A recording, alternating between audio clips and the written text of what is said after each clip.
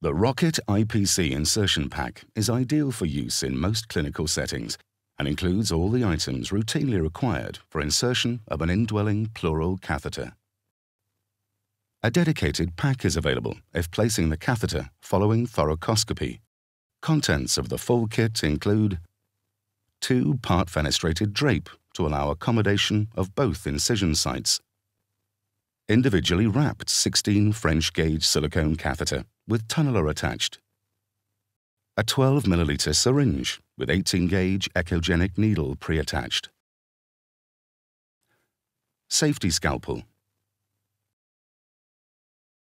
J-tip guide wire with feeder guide and markings at 10, 20 and 30 centimeters, tearaway sheath dilator 11 centimeters long, longer version available if required, metal forceps for tunneling if required, additional syringe,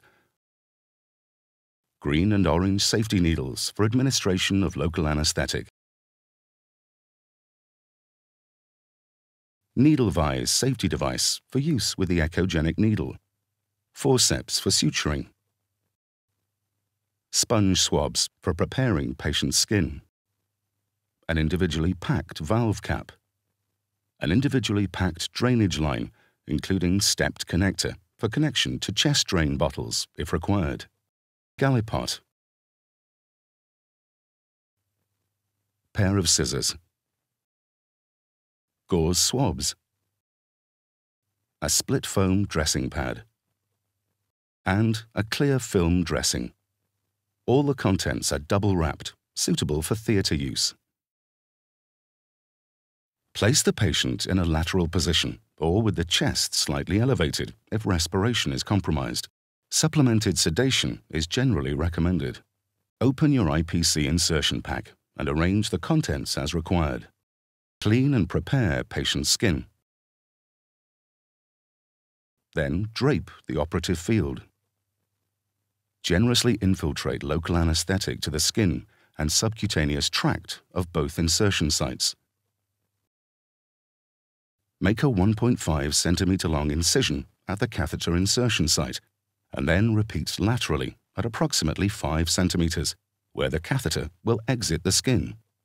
At the primary insertion site, take the 12 milliliter syringe with pre-attached 18 gauge echogenic needle and insert over the superior border of the rib into the intercostal space.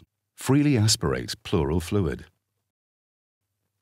Remove the syringe, leaving the needle in place. Place a thumb over the needle opening to prevent leakage of pleural fluid.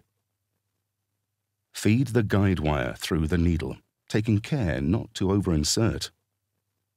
Carefully remove the needle, leaving the guide wire in place.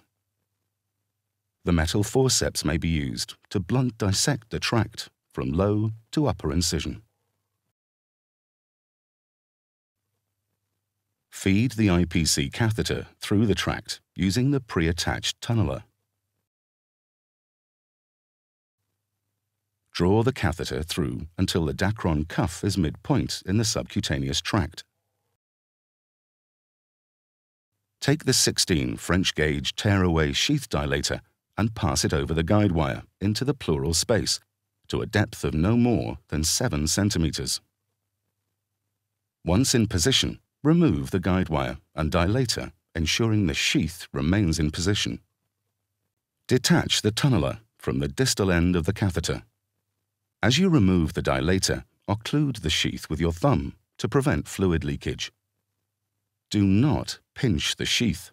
This may cause it to kink and impede insertion of the silicone catheter. Feed the fenestrated end of the catheter into the sheath and advance it into the pleural space. Ensure all the fenestrations are well within the pleural space. Carefully peel away and remove the sheath, ensuring the catheter remains in position.